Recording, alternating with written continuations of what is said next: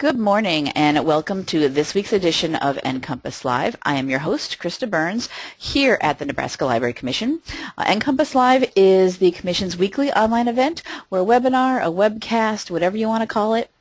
We're online every Wednesday morning here. The show is free and open to anyone to watch, both the live shows here on Wednesday morning and our recordings. So if you are unable to join us on Wednesdays at 10 a.m. Central Time, that's fine. You can always go to our website and see the recordings of all of our shows are posted there. And they're just put up onto our YouTube account, so you can watch them very easily that way. We also include, if there are any websites that people have mentioned, any handouts, slide presentations, all of that is included, as well as you have a whole record of everything that happened in the show. We do a mixture of things here on the show: presentations, interviews, mini training sessions, book review shows. Basically, if it's library related, we are happy to have it and present it on the show. And we have Nebraska Library Commission staff that do episodes sometimes, and we sometimes bring in guest speakers. And that's what we have this morning. Denise Lawver is the director of Wahoo, Nebraska Public Library, and earlier this year, it was just earlier this year, right, Denise? That this had the actual, yeah, January 7th. Yeah, this just the very beginning of this year, they had a little disaster, a little water disaster in their library that she's gonna share with us what happened, how they dealt with it, and maybe have some tips for people if this happens to you at some time. So, Denise, thank you. Welcome. Thank you, Krista. I'm very happy to join you all this morning, and hopefully I will have something, even if it's just one little tidbit that someone can take away, and if you ever have a disaster in your library, you will not maybe have to go through quite as much as we did, and you'll be on the right track. Mm-hmm. This is basically, we use our Facebook page to communicate with a lot of our library patrons. We have just a weekly newspaper that is published once a week, and unfortunately a lot of people don't read our local paper, so sometimes it's very hard to get information out there to our patrons, but we are exploring adding on a Pinterest page and maybe doing some other things. But for now, our Facebook page seems to work fairly well, and we're Wahoo. If you're not familiar with our community, we are fortunate to be kind of equidistant between Omaha, Lincoln, and Fremont. So we are considered kind of a bedroom community, as my husband, who's on the city council, likes to say. For a bedroom community, let's make it the best bedroom we can be. So nice. I think our library is a fabulous part of that bedroom. So we built our library in in 2005. Construction started. We began fundraising about 3 years prior to that. And then we opened up in June of '06, moved into the building, went from having just a little bit over 3,000 square feet to over 11,000 on the main floor. And then half of our building is storage and a lower level that has now 2 meeting rooms, the mechanical room, the IT room. We have a lift elevator to go downstairs, so it's handicap accessible. So we have a beautiful building. Never in our wildest dreams did we think that we would have something like this happen in a building that's so new. So that's kind of where we will probably start here. And Krista, you might have to remind me where to go. Here, I'm still new to all of this stuff. Mm-hmm. You had some photos that were in, I think they were put into albums. Album. Thank you. Yeah. There we go. I knew that we were looking at. Yeah. Made it perfect for me. And I think we're all in this time. Let's see, where is the Great Water Disaster? Yeah, actually, you just went past it. Scroll up a bit. I just saw over there on the right. There it is. Yeah. There it is. All right, there we go. Okay. Yes, January 7th, 2014, if you go back that far and can remember, that was right after the holidays. The weather dropped really bitter cold in eastern Nebraska. I think it was maybe all over the state, but we were experiencing really some sub-zero temperatures that, obviously had consequences far beyond our reach. This Tuesday, it was like about 10 to 1 in the afternoon, and I was on my lunch break. I actually had taken a later lunch that day because we'd been down in the basement moving some of our holiday books. We cycle out the holiday books as they change holidays or whatever, special collections, and then it goes back to basement storage. And we were in the process of moving some of the Christmas items back downstairs, and I was running a little late, so I left the building at about 12:15, and about 10 to 1, my phone rang, and I had my coat on ready to come back to work, and I was like, do I answer the phone or not? And I thought, oh, I better just in case. Well, it was one of my staff members, Carrie, my children's librarian, and she said, I heard a large bang, and now the fire alarm is going off. And I was thinking, okay, fire alarm, we have an alarm panel out in our front lobby. Why don't you do the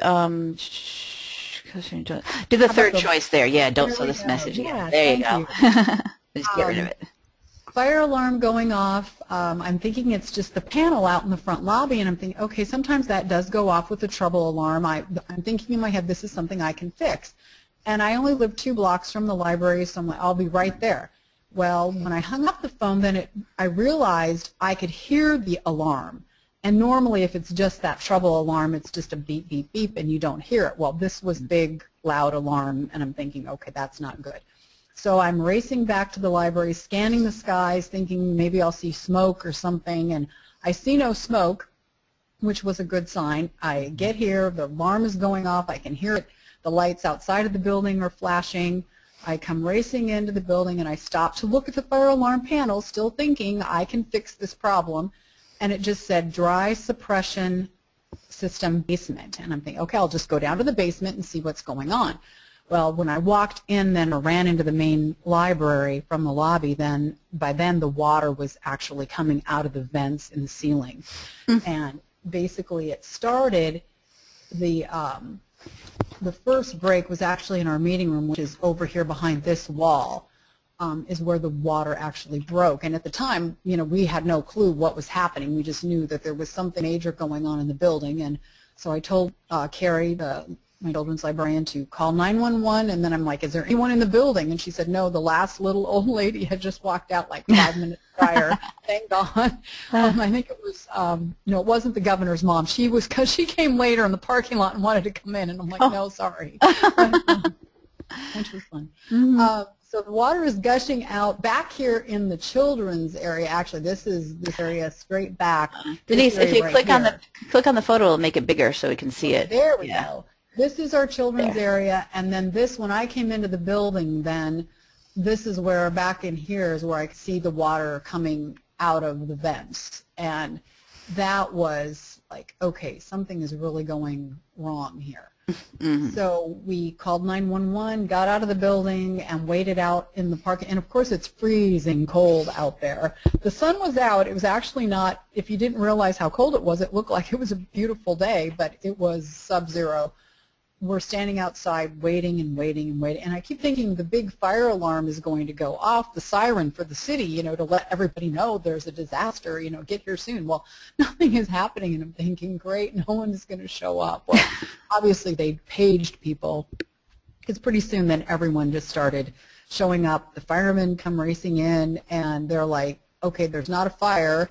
And the worst part is, number one, I guess I would say, make sure, especially if you have a volunteer fire department in your community, make sure they know where your water shutoff valve is. Ours, of course, was down in the basement as the main water shutoff. I had to come back into the building and take the fire chief downstairs, because number one, he didn't even know how to get downstairs. Number two, he didn't know where the water shutoff was. And of course, in my muddled state by then, I'm like, okay, it's over on this wall, but I can't remember which one it is. And now it has a big tag on it that says main water shutoff. So that's my first little tidbit, is make sure the people who will respond to your disaster know how to get into your building and where the water shutoff is. Because we probably had water run an extra 20 minutes that didn't need to run because we couldn't get it shut off. So that was kind of a mess. I'm going to go back to my main pictures here. I can go back to the main album. Just click anywhere off of it. It'll bring you back. Like, go over to the side. Okay, gotcha. In the black area, all the way to the right. Okay, all the way to the right. Gotcha. There we go. So I'm learning all kinds of new things here. Within 20 minutes then after the fire department is there, all of my city workers, guys, are starting to show up, because, I mean, there is literally water coming all over throughout the library, you know, through the ceiling, all of these things. But mostly it stayed on what I call the south end of the library. So that was kind of a blessing. We didn't have any water like up here in the back part by the staff areas, the circ desk. Nothing got wet up there. The computer lab. The only thing that got wet, of course, was all of our carpet. Every area of carpet was totally soaked. And because we had essentially 30 minutes of water coming into the building. This is later that, probably the next day, but after that afternoon, within about an hour, there was so much water gushing out of, because here's our meeting room here where the break was, and so between this wall and this wall in children's, this is where all the water is coming through, and then this is where, when the ceiling collapsed, then this is the biggest chunk of the ceiling that came down. Luckily, no one was under that ceiling when it happened. It caved in, all the insulation came out. I'm not sure if there's a picture of that on there. We had one. It was a huge, huge mess. I'm trying to see. I don't see a picture of that. Sorry. We had so many pictures taken, and some saved and some didn't. The first thing that, within that first hour also, after getting the water out, and then the city guys coming, and they had brooms and squeegees and everything, just trying to get all of the stuff out of the building. I mean, it was literally up over my boots when I came back in the building the third time to help the fire department. You know, like there's main water shut off out at the street, and he wanted the key to that device instead of breaking it, because I guess in an emergency, it's called the PIV, or the post indicator valve, and it controls the water for the fire department. Well, they can either break it to get into it, or they can use the key. Well, this fire chief chose not to break it because he knew he could get the key. So I had the key, of course, in my key box, and so that was my third trip back into the building while the water's still gushing out. By then, the water was up over my shoes, and it was really coming out fast and furious. But the city guys showed up. We started getting, then once we got the water shut off and released it out of the system, flooded our parking lot, of course, with all kinds of water and made a great big skating pond. But then we just started scooping it out of the building as best we could. The fire chief right away, he had obviously dealt with these people before, and so he recommended we call Paul Davis Restoration, and that's what my city administrator was on site within 5 minutes, because I said, Carrie, when we're standing outside freezing and waiting for the fire, I said, just go to City Hall, tell them what's going on, tell them we need more help. And so then my city administrator, Melissa, was here within 10 minutes, and immediately then we got on the phone within the hour to Paul Davis, and their guy was here within an hour after calling. I mean, they gave us excellent service. I mean, it was amazing how fast he showed up, and he was continually glued to that cell phone. I mean, he was So are they based, are they in Wahoo, or one, where are they based out of? They're Omaha and Lincoln. Okay. I think the way I understood it from him, they're like a franchise company, kind of like the, I think the Service Tech or ServPro, or their Steam Masters or whatever they are. So they all deal with disaster cleanup. And they were getting inundated with phone calls that week because of all of the freezing. They had several major water breaks around the area. So when the guy showed up that was our rep that took care of us, he was on the phone constantly, lining up drying units, dehumidifiers, the help he was going to need to clean the building, all of this stuff. And it was just a constant, you know, he was literally, I think he probably made 100 phone calls in an hour from our library. He needed to come out, of course, to see the size and how much equipment they were going to need. And they brought in, this picture here is a good, they brought in their own power supplies. And we, at one time then, by the end of the day, the next day, I think we had 60 drying units and 17 dehumidifiers running in the building to get all of, to just, it's amazing how fast that water creates humidity. Within 20 minutes of the disaster, you could just feel your sinuses just filling up because of all of the humidity. I was amazed that you know, that much water could really humidify a building that quickly. And we noticed right away, too, with the books, they started to wrinkle. They were getting damp.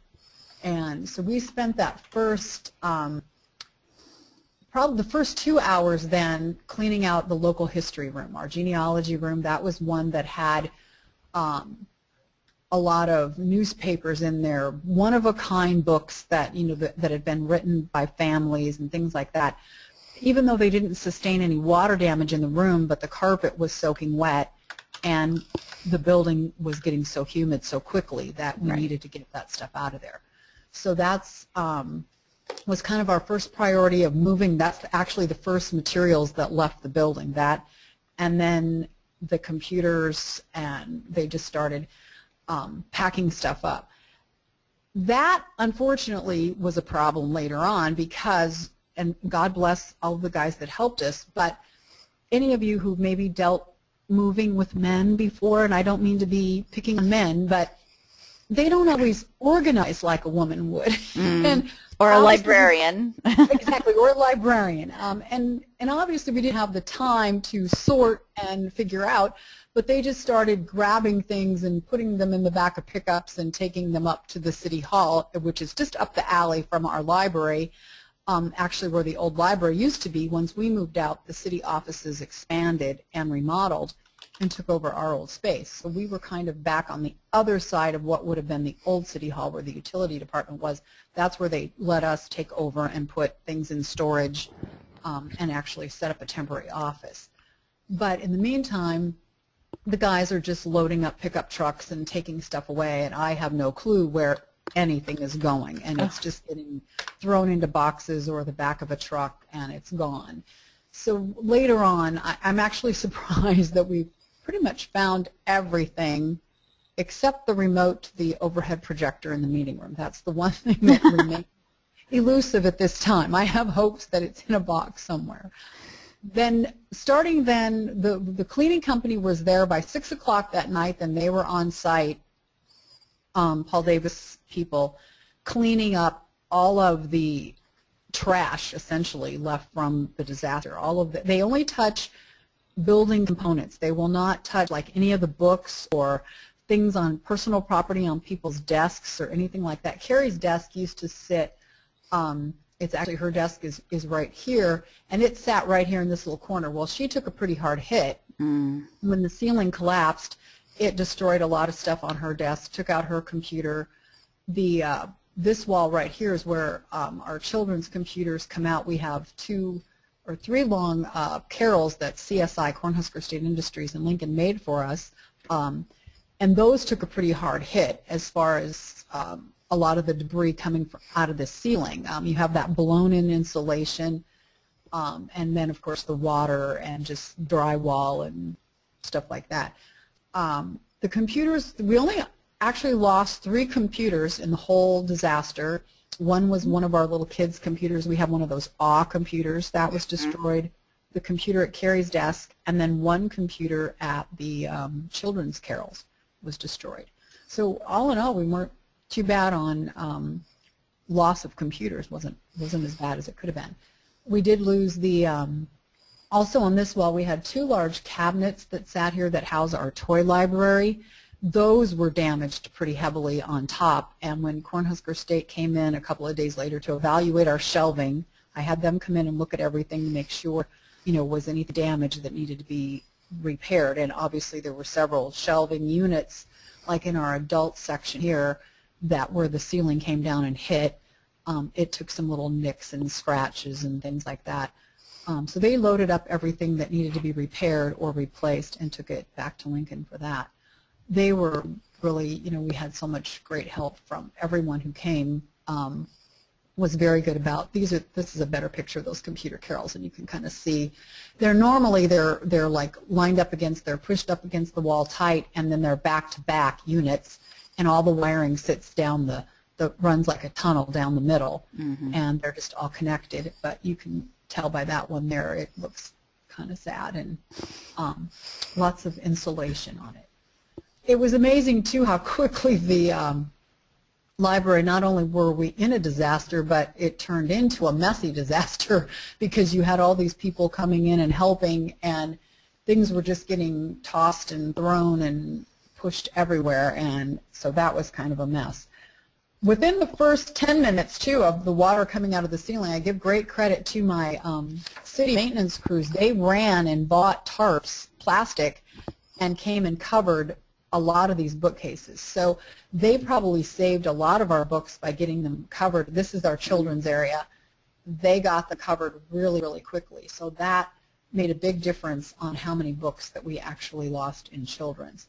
The bulk of the ones that we lost in kids here were from display books. We had a lot of our Christmas books still on display, and those were out on by the computer carols. We have a small display unit that sits at the end of one of those, and I think we lost every book on that unit.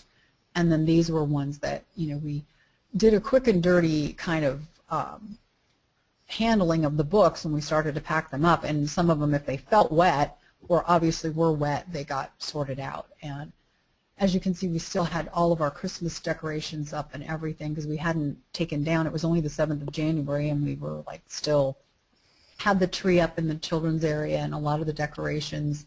So not only did we have our regular library furniture and things to clean up, then we had all this excess stuff to clean up too. That was another thing that this disaster kind of brought home for me is sometimes librarians can be pack rats, and we tend to save everything thinking, well, I won't have to spend money on that in the future. I might need that envelope or that box or something. And we unfortunately had a lot of extra stuff just sitting in storage.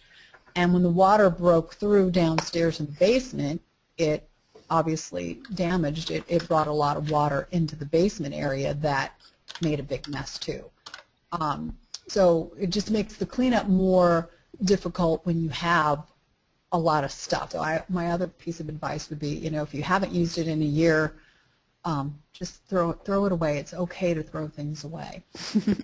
I'm still fighting with my staff though some days on that. It's like, oh, we want to keep that. But this kind of shows just a different view of, with all of the different drawing units going, the PowerPoint, the power supplies, and again how messy, you know, they started to take down then the rest of the ceiling. This is after Paul Davis had come in, and even though it was a small area that we first lost, they ended up, a lot of it was wet because the water had obviously ran and damaged more drywall.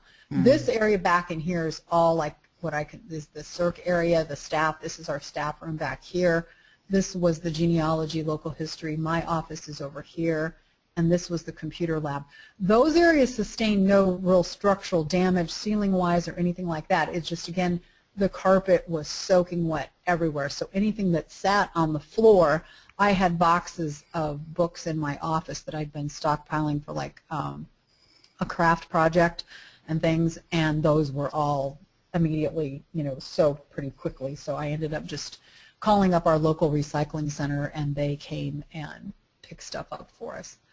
Some of our friends came in the next night. We started, well, basically all day long, we started the next day going through all the books to find the ones that were wet, because obviously we wanted to get anything out of the building that was wet so that we didn't have any mold growing or anything like that. So that was a huge project starting the next day. I unfortunately wasn't able to help a whole lot. Thank God I had good staff and volunteers, because I started to need to deal with the disaster. I was on the phone a lot trying to get things lined up. My city administrator probably did the bulk of the dirty work. I mean, she immediately contacted the insurance company. She dealt with the restoration company most of the time.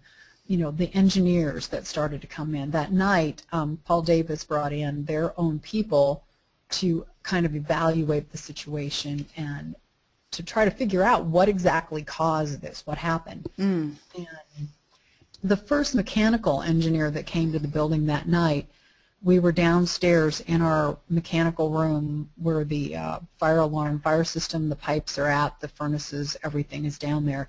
And he was asking me, why didn't we get an alarm prior that let us know that water was in the system? This was a pipe in our meeting room that should never have had water in it. Only if there's a problem should there water enter into the system. And we had no advanced warning on our fire alarm system. We did not have it monitored at that time by an outside company, which when this mechanical engineer found that out, he wasn't real happy to hear that. He was amazed that we would spend that much money on a beautiful library and then not pay the extra, you know, minute amount to him to have it monitored. And he was exactly right. I mean, here we'd gone 7 years and not had a problem. All of a sudden, you know, we would have maybe had monitoring. We would have been warned in advance that something was going on.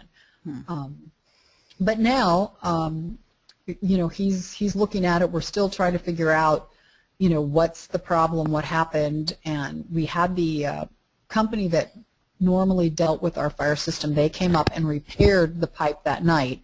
So they were there too and fixed the pipe so we could kind of get the, you know, that part repaired.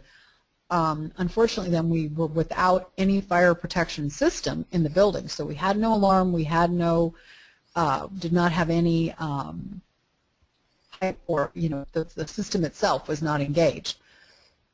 In the meantime, then we were told that we needed to get everything out of the building within the next week because in order for Paul Davis to continue their cleanup and get everything ready, they needed to have that building cleared. So this is where we're kind of sorting books and going through. These are a couple of our friends' members. She's going through anything that was like a paperback that had been wet. We just immediately pulled off the cover that had the barcode, and the books went into a big garbage bin.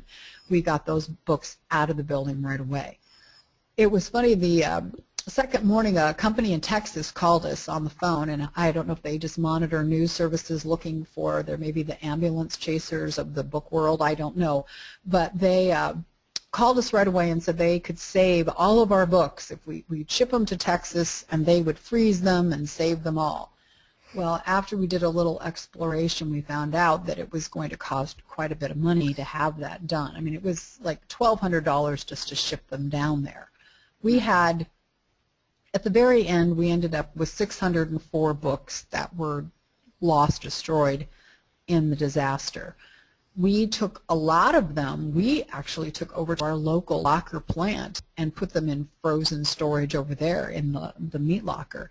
And they were really, really helpful to let us freeze those books. That was one of our big projects the next day, was to try to gather boxes. And so these are the boxes. We sent our maintenance people to Fremont, and they purchased boxes for us. These were the perfect size, because then we couldn't, like one of the guys said, you can't overload these. So we couldn't make them so heavy that no one could pick them up. So, and it was great that they had handles, they had lids. We could mark on the outside what was in every box, and it did work out perfectly. We ended up, I think, buying, I don't know, maybe 200 or 300 boxes, and then the restoration company supplied us with the rest when we did the actual pack out. This is where we're packing. This is one of the Paul Davis employees.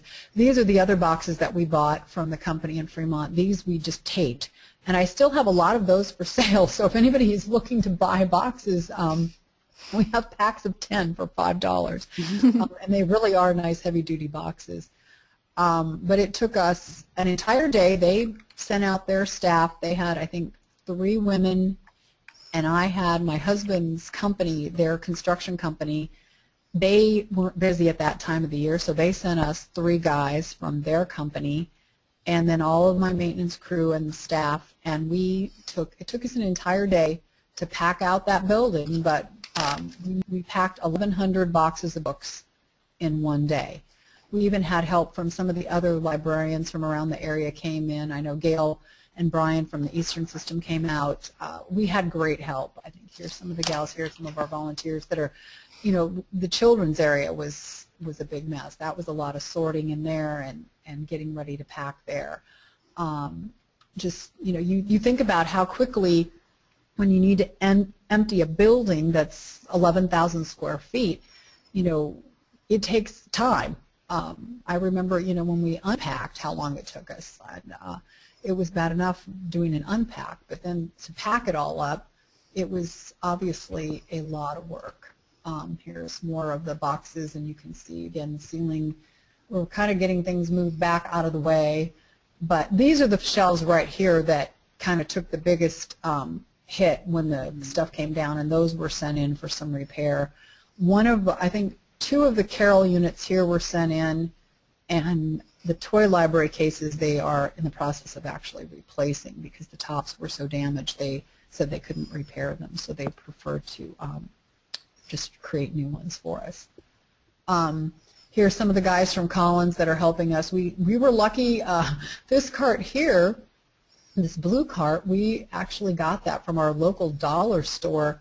It was broken and it was out in the alley, and my maintenance guy here, Neil, and I had gone over to buy plastic totes, and we saw one of the carts in the store, and we're like, oh, that's a great cart, could we borrow that? And the guy's like, well, no, I can't loan you that, but I have one you can have if you could fix it. So my maintenance guy said it's probably like a $500 or $600 cart that they gave us for free, and one of our gas department guys was able to fix it. It just needed like a wheel welded, and so now we still have that cart and we use it. I mean, it came in handy. It was a great gift, actually. It worked out well having that cart. Again, lots of more volunteers packing up everything. My husband here in the red, he was good to have that day. He's Mr. Organized, and we were able to do it without killing each other, so that was a good thing. You never know, working closely with your spouse is not always a good idea. Then we go, some of our pictures, we jump ahead to, this is our temporary space. Then this is kind of some of our temporary. We're out on the sidewalk here. This was kind of the entrance, obviously stairs. We were not handicap accessible then. When we moved 2 blocks to the east of the current library to the Veterans Memorial Building. That was the only space available in Wahoo at the time. There was no other place available. This building previously housed the probation office and an alternative school. This area here is kind of just a small area where we took all of our movies with us and all of our audiobooks, and then we took about, I don't know, 1/10 of our collection. We have over 33,000 items in our collection, and we just tried to go through, and that's another thing. It's like really hard. What do you decide to take book-wise that people are going to want to read in the next? And we were told we were only going to be out of our building for about 10 to 12 weeks is all it was going to take to repair it. And that was from the insurance company. And at first they weren't even going to reopen us. And this would be another thing that you would want to check on. Make sure that your library has what they call a continuation of services coverage in your insurance policy. We were very fortunate. We have our insurance with Alarm, which is, I believe it's like the League of Area Risk Management. They were great to deal with. My city administrator obviously took care of all of that on her end. But the first time I met with the insurance agent, he was hesitant to even reopen us, though, because he's like, well, you guys don't bring in a lot of revenue. And I'm like, well, no, that's not that's not what we do now. Yeah, that's not the point of a library. We're not revenue makers. As someone told me once, we're revenue takers, not makers.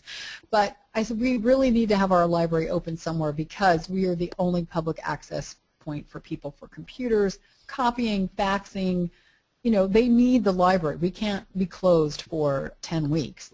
Well, which, thank goodness, we had that continuation of services clause because we were able to open back up, and then the insurance company paid our rent at the Veterans Building.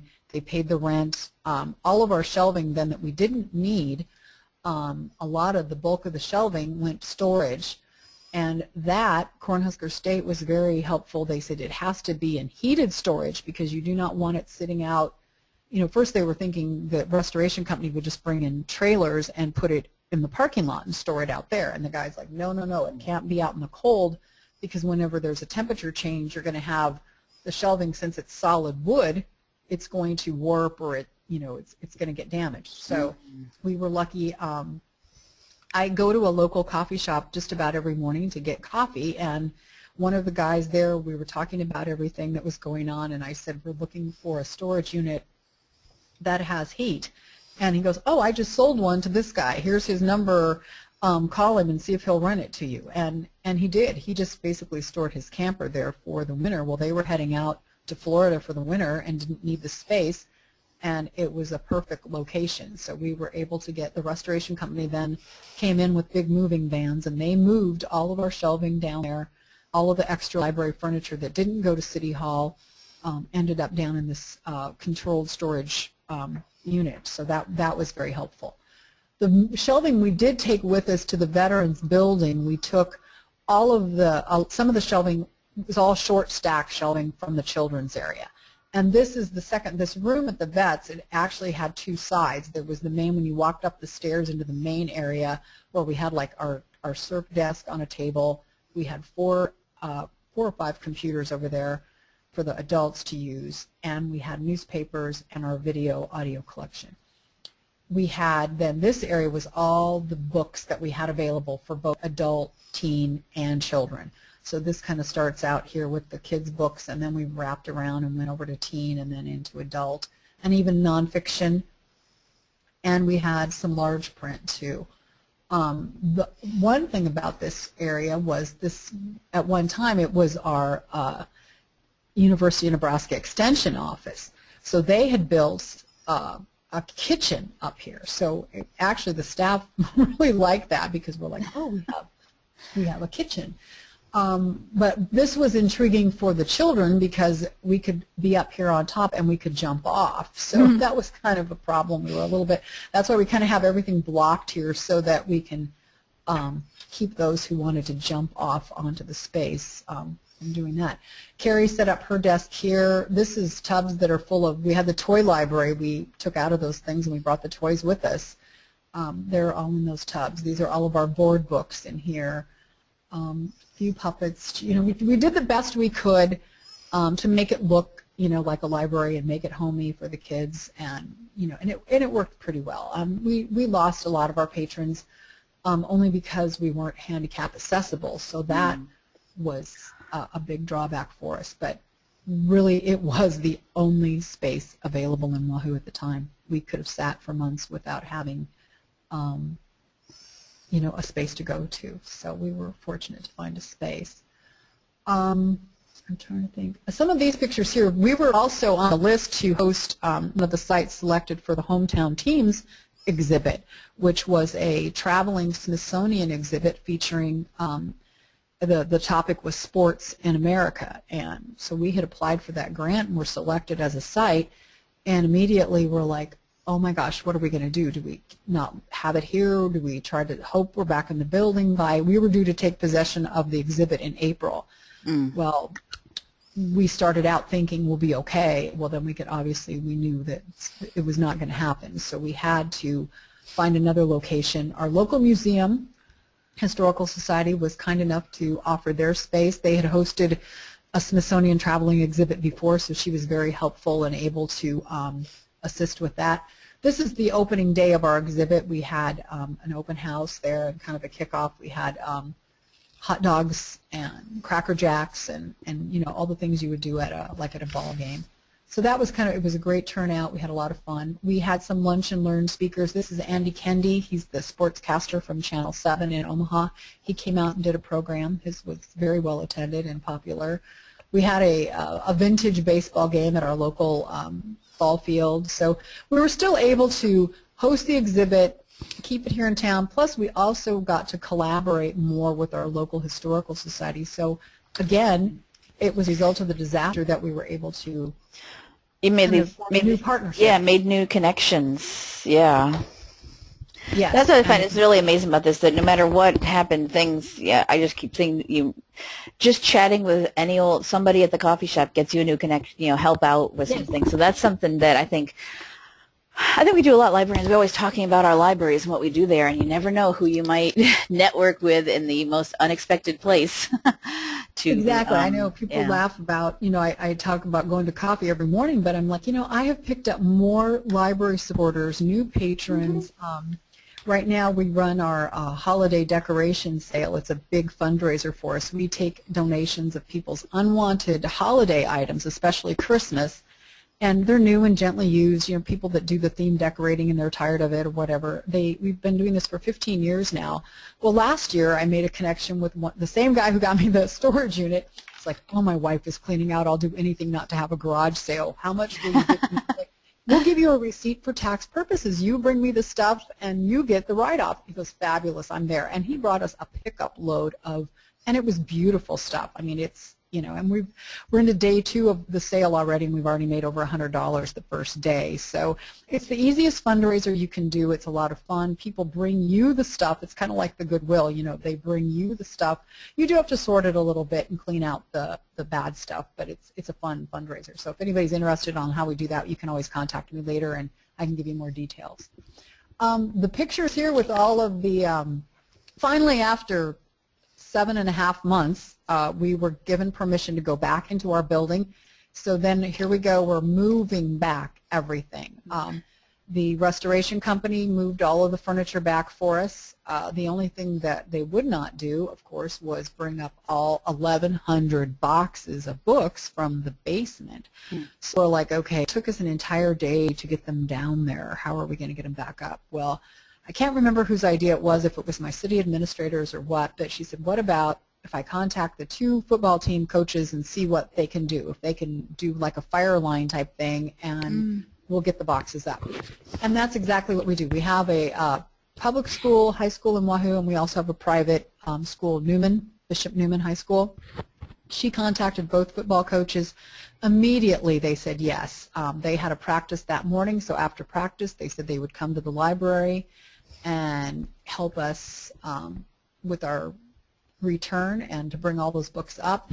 And there is, on our Facebook page, there is a video of that too that we shot. But we had, I'm not even sure how many boys there were. There had to be over 100. And they basically formed a line from, let's see if I can find a picture of how they actually kind of did it here. Where they would have come up the stairs. Let me find, yeah, this is kind of a good one. This back area here where this door is, that's actually our lift door. But off to the side, that back area that you cannot see is the staircase to the basement. And it's 2 flights, a double staircase. And what those boys did is we lined up the meeting room at the very bottom of the stairs is where we had pallets. That was another thing. We put all of the books on boxes on pallets to keep them up off of the floor, just in case, like my husband said, you don't know if something else is going to break and more water is going to come in. I'm like, thank you so much for that. But we were worried, and so we thought we better keep the boxes up off the floor. So we did, and they were on pallets. Those boys went down there. We basically created a fire line, and there was just one after another. And the Newman boys started out first in the basement, and they just started grabbing those books and bringing them up. And then the Wahoo guys were up. The line snaked all the way over. We had signage around the library where we wanted certain where the books would be stacked. Then we had each area kind of had its own space, and we had volunteers kind of there to, okay, what does the box say? And you're reading the boxes and getting everything. It was controlled chaos. But yeah. 1 hour later, we had 1,100 boxes of books out of that basement and upstairs. Wow, and out, that's awesome. Actually, if you go off of here back to your main pictures and scroll up on your Facebook, because I just found you said you had a video, scroll up, and let's see. There is, go to your library, the library's main Facebook page, yeah. Okay. And then click where it says more, right, to the right of yours, yeah, and videos. And the video you took is right there. That's where it ended up, that first one there. So you can go ahead and play that if people want to see it. The second one is you had some entomologists come, but the first one there. Oh, yeah. Is, and it was really hard to kind of get that.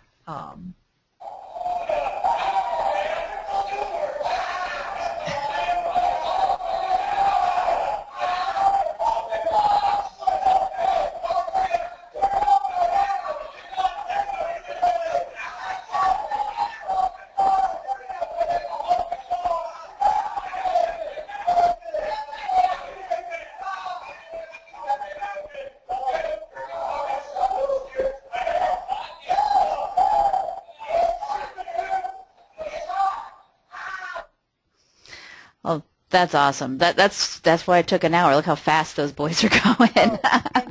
Oh, and it was so funny because one of the boys, I was kind of, as you're running around the building and you're looking at everything, and one of the boys actually made the comment in the line. He goes, "This is why they invented the Kindle." I'm like, and I didn't know who said it, but I heard him say it, and I tried. I'm like, who said that? Who said that? So I'm like, it really was, because those boxes. And then another boy goes, "I had no idea this would be so hard," because and they were having fun with it too, because as they came upstairs then, and I'd never been around that many teenage boys at once in my life, but they got pretty rowdy, and they were starting to basically, the smaller boys that were upstairs, then they would throw the box of books up in the air, and then the other poor kid would have to catch it. Well, after the third time of it dropping on the floor, I was kind of waiting for the coaches to say something. Well, they didn't. They were just standing around talking. And I'm like, okay, I've got to stop this. So I did go over, and I'm like, all right, everybody stop. And I'm the short woman over there in a sea of all these tall boys, and trying to get them to stop throwing. I'm like, okay, the next person who throws a box of books and it lands on the floor is going to drop and give me 20. Of course, they're looking at me like, yeah, right, lady, but I'm like, yeah, you don't know. You have no idea. Yeah, don't mess with the library director. No. But it ended up being a great, and our friends group then bought pizza. We bought 10 pizzas from each. We have a Casey's that has pizza and a Pizza Hut, and so each place, and we had drinks and cookies and stuff for the boys, and they had no idea they were going to get food. They were just so excited about, more like, oh, you're going to give us food? So it was a great community effort, and which we had several times throughout our disaster. I was always amazed at the people who stepped up from out of nowhere to, offer their assistance. The lady who saw us on TV and called me out of the blue and said, "I have a house full of books. I'm scaling down, moving to an apartment. Do you want my books?" And of course, you're thinking, okay, great. What kind of books does she have, and what are they like? And a coworker and I went into her home in Omaha, and we saw the books, and they were like brand new hardbacks from the last 2 years. She had bought, like at Sam's or at Barnes & Noble. She was a voracious reader. Beautiful copies. A lot of them had only been read once. We ended up, the maintenance guys and I took a trailer to Omaha. We ended up filling that trailer. 52 boxes of the boxes like this that we had used to move, we filled in her home with books. And we put a lot of them back on the shelf. There were a lot of copies that she had of things that we had lost. Our bookstore is restocked with all beautiful new books. The ones that we didn't need are in the Friends. We have a bookstore in the library that the money all goes to the Friends. So that was able to help them out. So it was all, just so many good things happened. And I always tell people that it also gave us the opportunity to change things about the building that we didn't like. After, if any of you have built a new house or you've built a library, after you move in, it's like, why the heck did we do this? I wish we could change this. Well, we got the opportunity to make some changes to the building, and we were fortunate to have a very generous foundation that had money. They agreed to pick up the extra costs over and above what the insurance didn't cover, so we were able to change some doorways. We changed the children's area that used to have these walls like this, these solid walls, and then it was open at the top. This is now all enclosed glass with doors, and then we still have half walls, but it's enclosed it to the fact that it's a little bit more, it's quieter, plus we have more visibility. It was hard to see through a solid wall. Yeah. We see back there a lot easier. This one here actually had a quilt on it. It was under plexiglass, and it was one of the first fundraising things that we did. Within the first hour also, we called the Quilt Museum in Lincoln, and they said, get it out of there as soon as possible because of the humidity. So the museum again stepped up. They stored the quilt for us. They stored, we have a mural in our meeting room that they stored for us. So they were very helpful in storing some of those items. I wanted to show you one picture that it's kind of weird looking. This one here, this was from the restoration company. This is one of the drying units. This is a drying unit, I believe, and this is a dehumidifier, but they had to actually drill holes in that wall. This was the main wall that sustained a lot of water damage because the water broke on the other side in that meeting room. They had all these tubes running out then to dry our building out and to get all that water sucked out. They were monitoring the building 24/7 for that first week for the humidity levels, and they knew that once they got it dry that it would be okay. And we were amazed that, you know, after the first couple of, there was never a smell. We never had a bad smell or anything like that. The company said the one good thing about it, it was a clear water pipe break, so it wasn't like sewer water. Right, it wasn't dirty or anything, already in there. No, it was pretty clean water. Obviously, the carpet, you know, being so wet, that was the one sticking point too with the insurance company. They at first were not going to replace our carpet. They were just going to dry it and set off a mold bomb, whatever a mold bomb is, and then it would be fine. And I'm like, no, you can't guarantee me that there's not some damp spot somewhere that could grow mold. And basically it was kind of a negotiation thing. We decided by not sending the books to Texas and spending thousands of dollars to clean, you know, books that we lost were mainly just your general fiction. A lot of things were due to be weeded anyway, or the things that we really wanted to replace, I found I could go on Amazon and get a used one for under $5. So why would I spend $15 per book for the cleaning and the extra shipping to Texas on a bunch of books that, you know, to me it was wasteful. So we negotiated with the insurance company then if we didn't send the books to Texas, then they would replace the carpet. And I think I got the better deal because the carpet ended up costing $39,000. So I don't think the book repair would have been quite that much, but we worked out okay. So I don't know if there's anything else, Krista, that, I mean, any picture-wise, if there's something that you want. This is the meeting room here. Actually, this area right here is where the pipe was at that broke, and you can see where a lot of that ceiling wall, this sustained a lot of damage in here.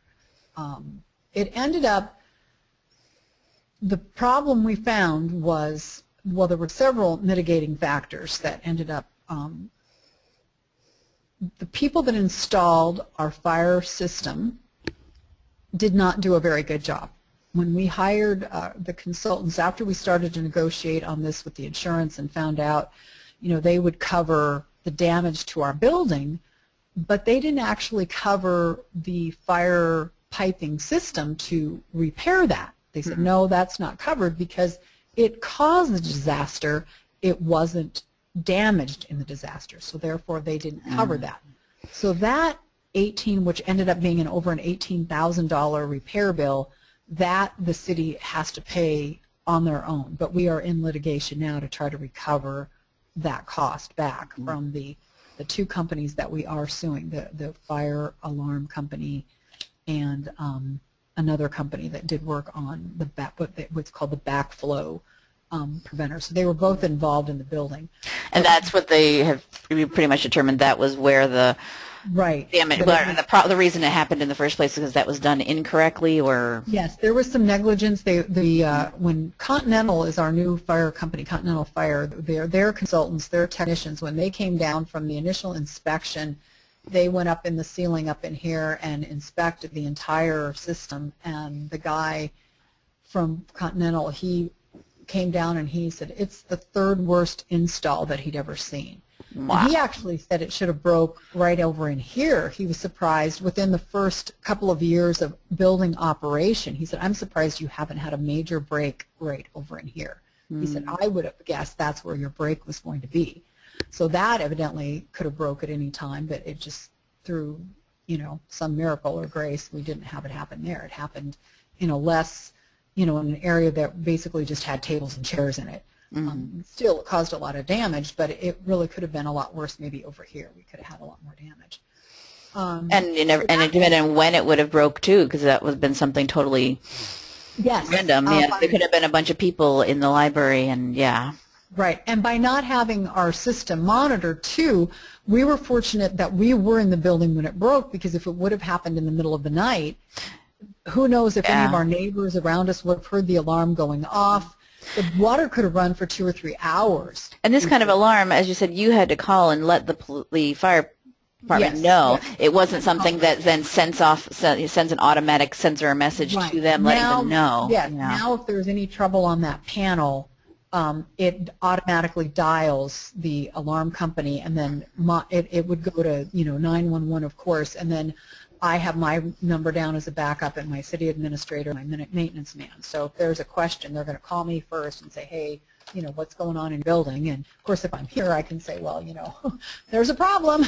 Otherwise, like, no, I don't know what's going, because they've already called us once where we were having some issues. We're having some phone issues. So, but it's worth, I would say it's worth the money to have it, your own peace of mind. You want to be able to sleep at night and not have to worry about your building. But again, problems, and those are the things that happen in construction that you as a library director don't always know. Oh, no, you wouldn't, yeah. You're hiring these people. You're hiring the architect, the engineer, the people that you assume they know what they're doing and they're installing things correctly. And I certainly do not have the knowledge or the expertise to follow some guy around and say, are you doing that right? Are you doing this right?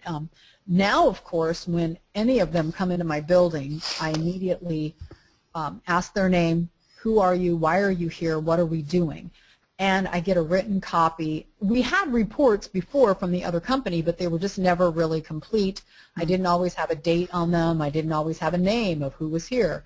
Now, everyone, maintenance-wise, who comes into my building to do anything, I log it on my calendar in my office, which is another good thing that I had done on last August when the fire alarm panel was actually downloaded, the information off of that panel. They could tell when the water actually entered the system was on the 18th of August.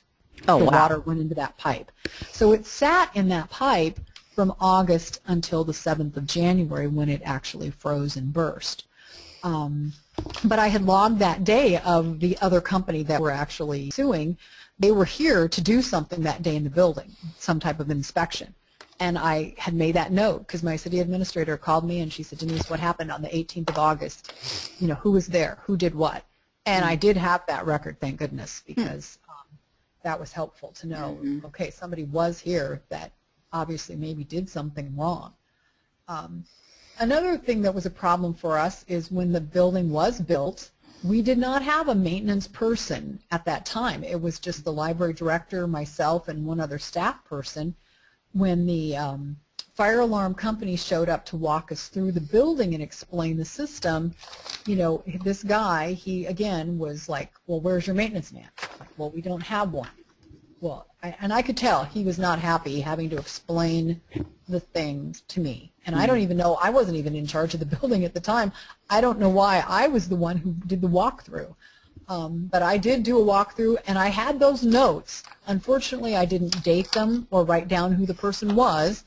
But I could kind of narrow it down because of when we moved into the building. We knew it had to be like June or July of '06 that we had done this walkthrough.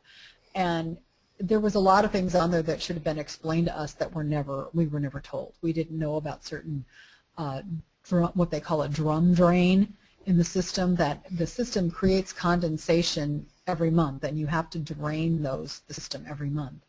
And even the company that took over midway through our the first company that installed the system, then we didn't keep them on. We switched to another company, and the new company didn't know. They didn't know to check. They didn't look or anything. There was like one drain they were draining, and that was it. They were missing a whole other drain that should have been, being maintained as well. Yeah. Yes. So many things this is great, Denise, so many things that you wouldn't even think of that, like you said, if you have a maintenance guy, maintenance person, they might know what you're supposed to be keeping up with. But also just having to trust these construction companies who come in and do it, yes, that they are reliable, know what they're doing, will do it correctly, and won't do a, not as good a job. You kind of just have to have a lot of faith, I guess. And well, you do, and part of our problem too, another issue that we had with our building committee with the new library, it was mostly women. And not that women don't understand these things or can know these things, but sometimes you just have some issues there that kind of play against each other, and sometimes things get lost in the meetings. And you know, you just have to have somebody. I would say if you're going to have a building committee, have someone on that committee that really understands construction. And building issues. You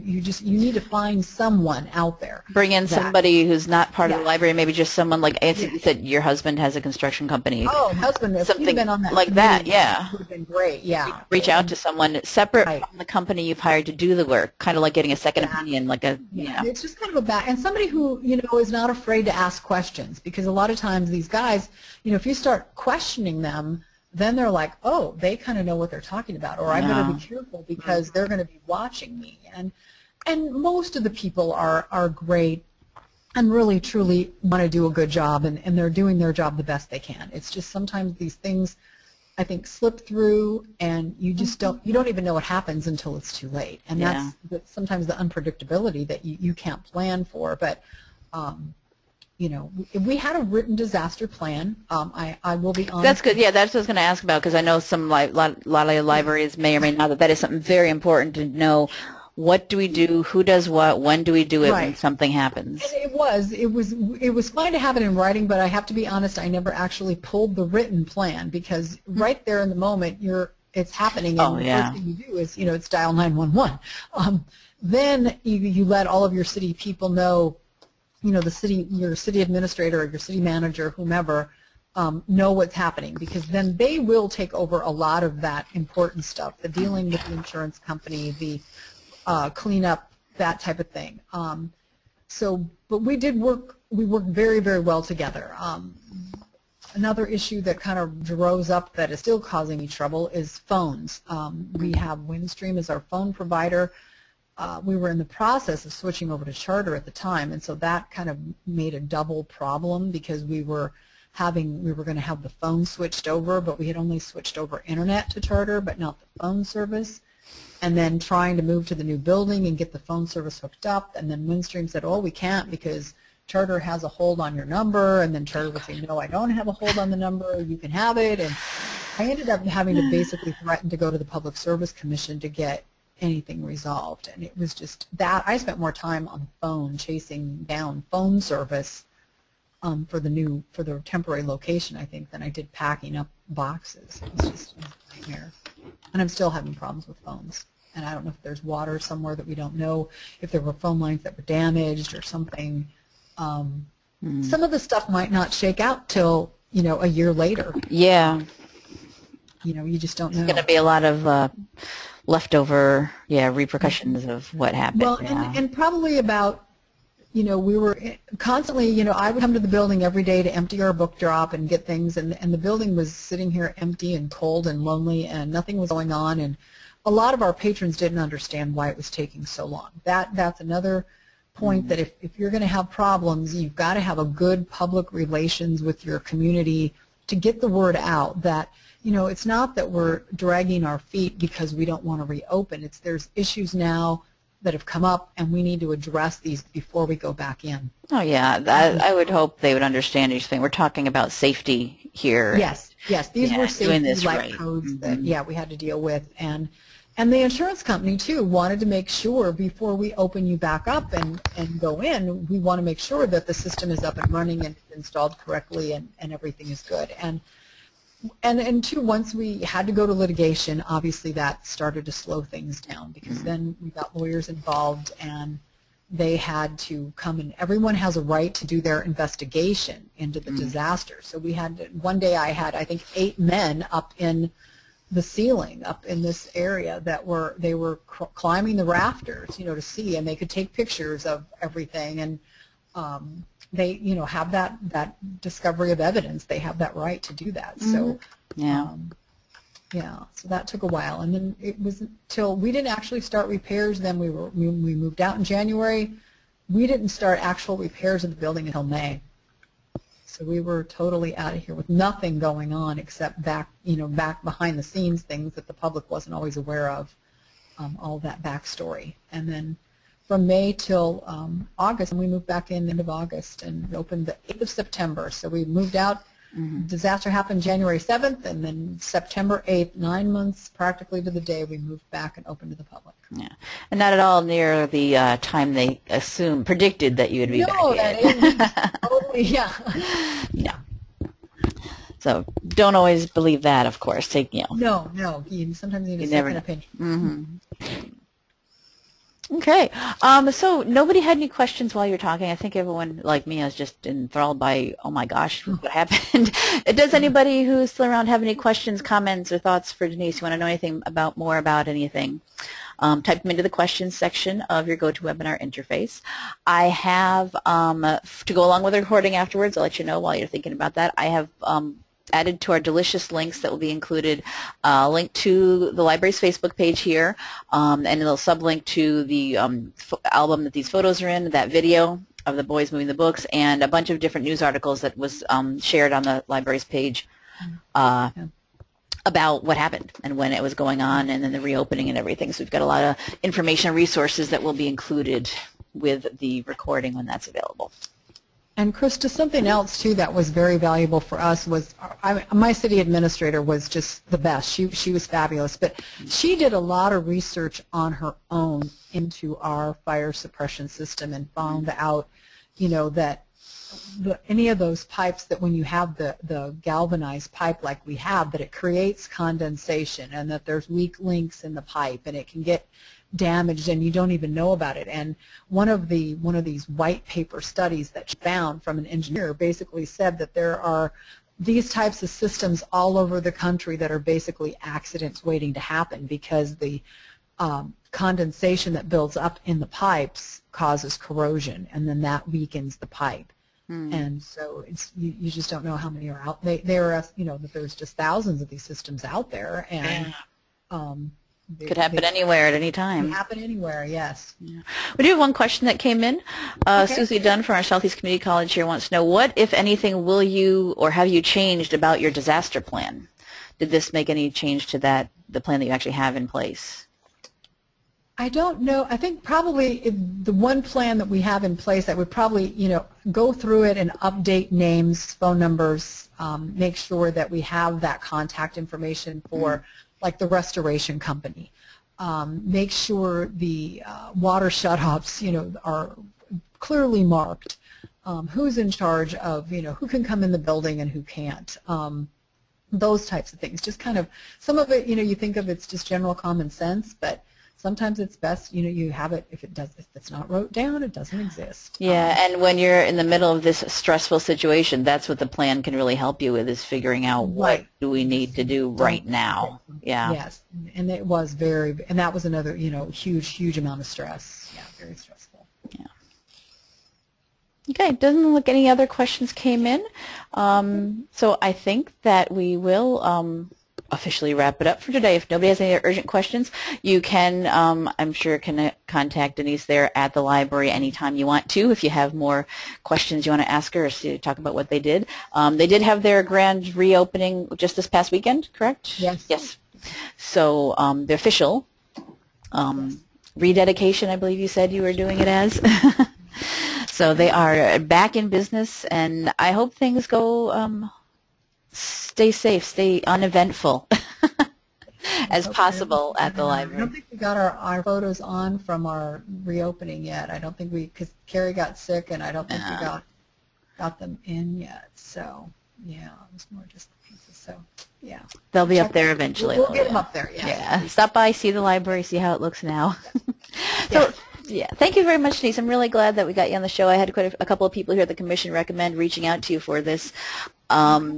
Since it had happened, and I decided I think it might be a good idea to wait until things were actually done and not, jump on you right away. So I waited until we've been monitoring what's been going on there and making sure. Thank you very much. So we're for all your support down there. Glad to have you here. So I'm going to take back control here to my screen. All right. And there we go. So thank you very much, everyone, for attending. Thank you very much, Denise, for presenting on this for us. I think it was helpful. I learned a lot about what to do, and just very interesting, everything you had to go through.